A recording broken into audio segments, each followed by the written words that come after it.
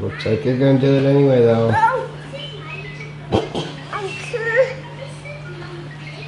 There you go. See, look at you, big girl. I'm strong. You did it.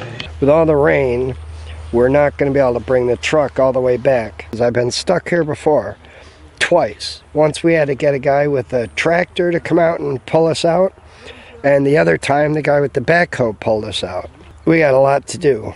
I got to sharpen this saw. I didn't sharpen it yesterday because I just put that chain on Monday in the afternoon. So I'm going to hit it today with this sharpener and just get it, boop, boop, boop, touch it up, and then we're going to move on.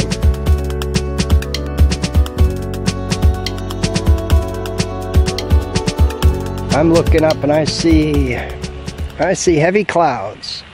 I feel a very cool breeze. It's actually quite comfortable.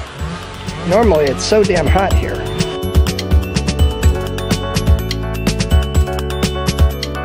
Well, the rain rolled in. Didn't rain that much. We got the last of the trees I brought with me yesterday in the ground. So what we're going to do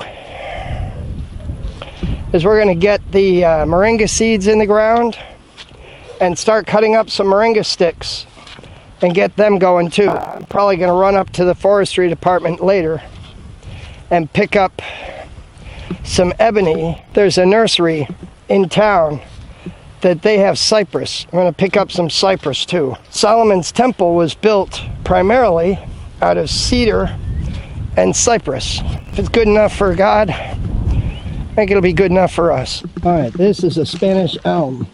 And what we've done is we've got a layer of cardboard underneath. We cover the cardboard with grass. Then we're going to bring wood chips and bury this whole thing in wood chips. This is a silky oak. Now, the silky oak, we planted this the same way. We planted the tree. After we planted the tree, we put a layer of cardboard over this. Then we put a layer of grass cuttings, and then a layer of wood chips. Now this is a mahogany. Again, same process.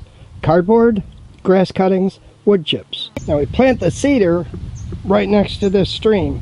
Cedar likes to be feet wet, so we're getting it as close to this stream as possible. For every one of these trees we plant, we need some moringa. As part of my plan, I planted a whole bunch of this moringa here. We're going to take and turn this into plantable moringa sticks. There's 2. And this one, I'm going to take and strip all the leaves and use them for mulch in a spot over there. Now this is the first triangle I planted. Right there is a silky oak. Up there is a mahogany, and right over here is the cedar. We're going to plant some of these moringa sticks around these. So for now, we've got one moringa stick, and there we have the mahogany, and we have a moringa stick next to that. And over here we have a cedar, we have a moringa stick next to that. We're going to come in here and put a bunch of seeds in the ground too. Alright, we're going to go pick up the ebony now. Well, that's our first stop, Forestry, done. We ended up getting 25 ebony and 25 yucca.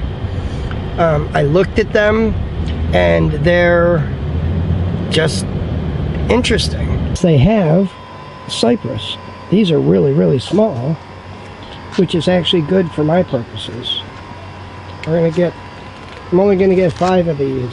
Now I picked up 5 cypress. Considering how small these trees were, they're surprisingly expensive. I need to pick up Pretty Girl in 45 minutes. Every tree we plant, we have to put cardboard around it, then we put grass clippings, and then we put wood chips. And we're out of cardboard on the property.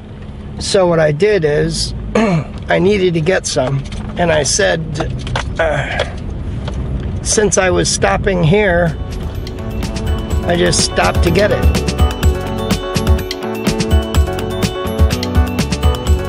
Look at you, saying hi to Angie. You had a good day at school? You had a good day at school? Yeah. How was swimming? You went swimming, right? I went swimming. You're going in the water? Yeah, going in the water. Is it gonna be good for Auntie? You're gonna behave? Yeah. Okay. Guys, you're back to work on the land. I'll be back soon now.